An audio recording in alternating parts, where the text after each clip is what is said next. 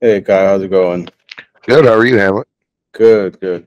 So yeah, just want to show you how this DES for Avaya works and how to set it up. So I'm just going to explain basically the moving parts. Let me share my screen real quick. Perfect. All right. All right. So here is the PBX, Vodia PBX screen, and I am now at an extension level. So first thing, as usual, you want to add the MAC address of the Avaya unit here Okay. and leave proposed SIP transport as is. And then we're going to invoke a start timer for that unit. And that's all we have to do on the Buddy PBX. Next, we're going to go into the DES for Avaya. And there's some steps that you have to follow here to get this to work with your Avaya unit. So the first thing we need to do is create a profile in the profile management. Basically, you're going to create your PBX profile here. So if you have different customers with different DNSs, then you can set them up accordingly here. So first, set up your DNS. I have set mine up already. Um, Next, you want to set up a customer. So right now, I am the service provider, and I just created a customer called Colado Telecom. And if you go in it, once you create it, it's going to ask you, you have two tabs. It's going to say, okay, this is your customer's information. And then next, you have the site.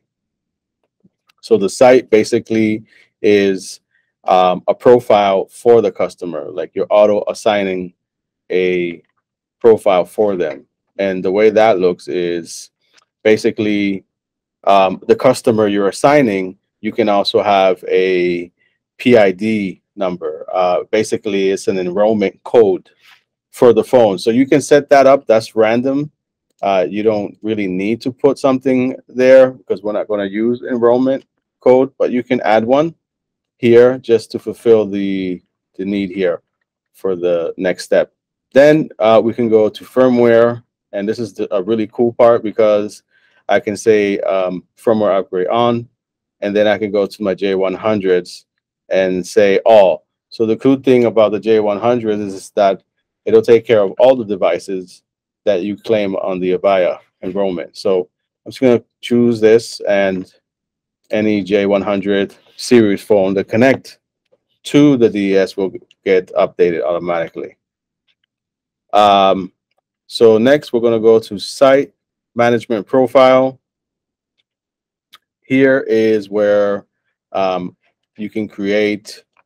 It's basically the same as the account profile above. So this is already done. We've already done this part. The next thing we're going to do is claim a device. So you go here, and it's going to ask you for the serial number. So let's put the serial number here, and then the MAC. And then you confirm to claim. So now it's success. Now we can go to manage device. And here's the device that I want to work with today. It's a J139. I've already claimed another one, J79. So if I click on this device, first thing you need to do is activate it Hmm. so you can use it. Okay, so now it's ready to be used. And then we're going to associate this device to an account. So I'm going to do it to Collado Telecom, which is quote unquote my customer. And then the site I'm going to use is my tenant name, PBX or Audio Mercy. So now I've successfully added that device. You can see here it has the provisioning URL and also the firmware we're going to provide the phone. So technically now, oh yeah, also just to be uniform, it's good to create a label management. Let me Just ask you it's this: what is the process like for one of our partners? Let's say they want to get a DES account. Is that just a matter of contacting their sales manager at Avaya? I think you can sign up with Avaya. Since we're a service Service provider, provider, correct? we can probably provide an account if you wanted to test the DES, and then if they wanted to investigate and get their own account, they can do that as well. Fantastic. hmm yeah, so label management, just create a label. It's pretty much, you can go to your phone. It's going to be a label you can set. It's not a prerequisite, but like, for example, here it has PBX Mercy. You want to be a little uniform. Um, like I say, associate device with label. And then I'm going to choose PBX Audio Mercy, so I know that it's associated to that tenant. Right. So the next thing I'm going to do is I have a J139 here. I don't know if you can see the screen. Yep. I'm going to attempt to cancel. First, I'm going to see if it talks to the server first. Now that we initiated the Yeah, so you're doing something. Yep, we're waiting for DHCP. Perfect. So we might have to power cycle it once, just because I didn't put any enrollment ID, which I don't think. And didn't you mention, like, during this provisioning process, you're going to be notified via email of the events that's taking place? Right. It's pretty neat too. Yes, you do get emails from the server. The DS support is an example. Congratulations, la la la, you claimed the device. So that's like the first email you get from them that tells you that the device is ready to get it together. So it's still waiting for DHCP. So if it does take a while, we can forward this video, and so we can show you how it goes. Another thing you can do, you can also check the tab for the extension.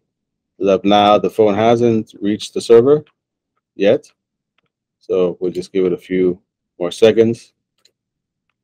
Okay, it's gonna take a look, and it says enter provisioning details. I don't think I have to.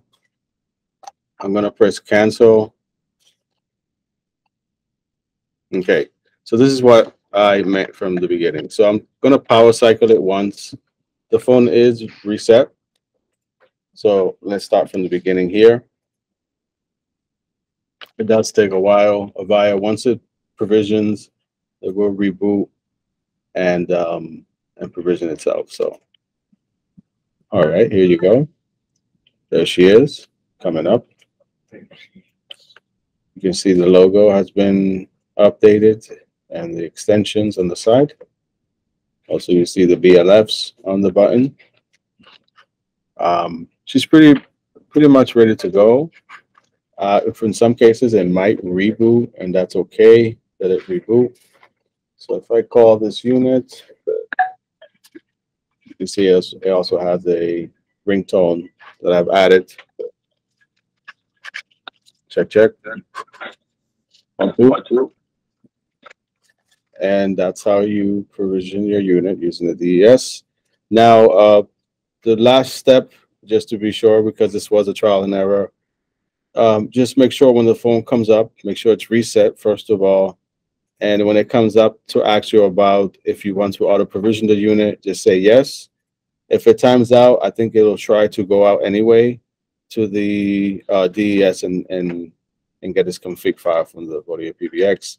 If we go to the PBX, we can see that we've provided the files for the unit, and we have a successful registration as well shown here. All right, here's our Avaya J100. All right, so I hope you enjoyed this video, Kyle. We Great video. And yeah, we'll put it up for you guys, and you guys can try it out. Thank you, Emma. Thank you, Kyle.